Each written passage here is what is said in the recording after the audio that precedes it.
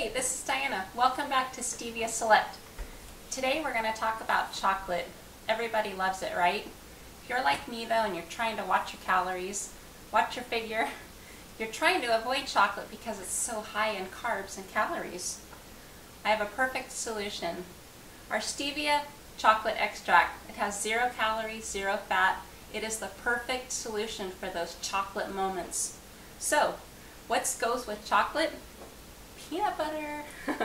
So we're going to go with our all-natural peanut butter. I like to use about a tablespoon. This looks like a good amount. Put a tablespoon in there. We'll shake this up. Get our chocolate. Use about probably a half of a dropper. Hopefully you can see that. You can see how rich and thick our chocolate is. We love our chocolate and it's so popular because if you will shop around, you'll see that other stevia chocolates are literally so light and they're almost tan in color. But our dark chocolate is so rich. Now, you can probably think of 101 things to do with this, like me. Chocolate and peanut butter is literally one of my favorite combinations. For me, I can eat it just straight out of the bottle, just mixed like this.